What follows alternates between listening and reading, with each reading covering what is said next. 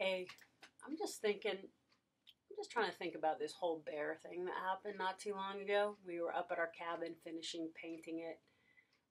We've owned that cabin for 15 years, and about 8 to 10 years ago, we had a series of break-ins where bears, while we were gone, never while we were there, bears would come and kind of rip their way through the wall in the kitchen and kind of eat our toothpaste and our red vines and our dog food, whatever it is we have there. Um, but we've never had a bear approach the cabin when we've been there. So we're there one evening, and we'd gone to bed early. And I somehow woke up about midnight, I think, and I'm laying there, and I can't go back to sleep, so I'm just laying there, and I start hearing some different noises, like, rocks kind of getting tumbled as they're being stepped over, and then I start hearing little taps, like at various places around the cabin. So I just sort of had this feeling like, I think that's a bear, but I'm not really sure.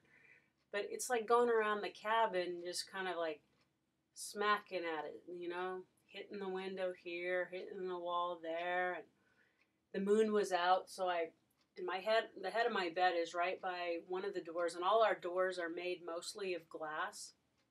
And then, so I looked out the curtain, didn't see anything. By then, it must have been on the other side of the cabin. So it's going around. I'm hearing these noises, feeling the presence of this big creature.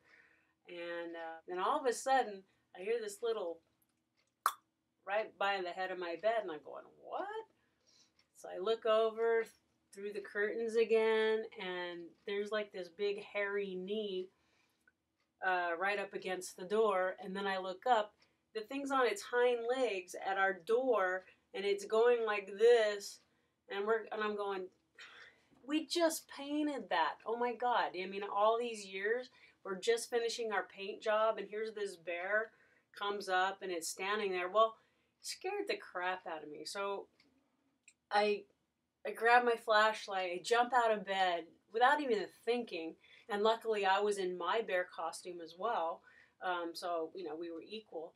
I ripped open the curtains, and I stand up to the bear. We're like mirroring each other just like this, and I go, ah, thinking that it would scare it, and it would like run away, but it didn't. It just kind of like stood there, and we were staring at each other, and I'm going, oh my God.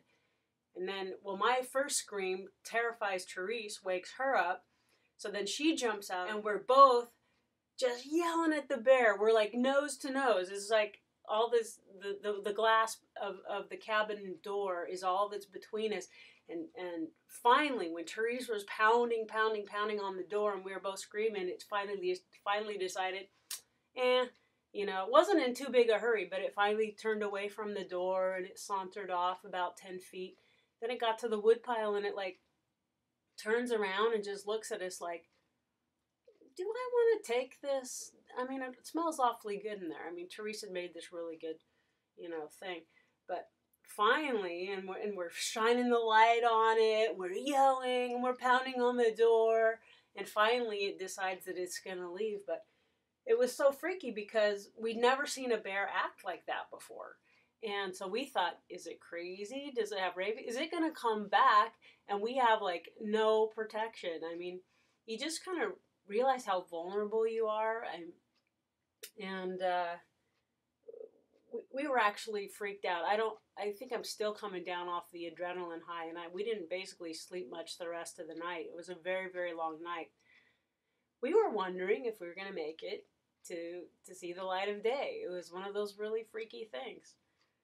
I don't know why I want to share that, but I guess that's my bear story. Now I'm probably like a bear shaman or something like that, and I probably have really cool powers, and I can't imagine living like in South Central or in a war zone where you're not even sure if you're not even certain of your physical safety. It's so exhausting. I can't imagine people living with that kind of fear, just basic primal survival fear, at all. So, wow. So this got to be a really long video.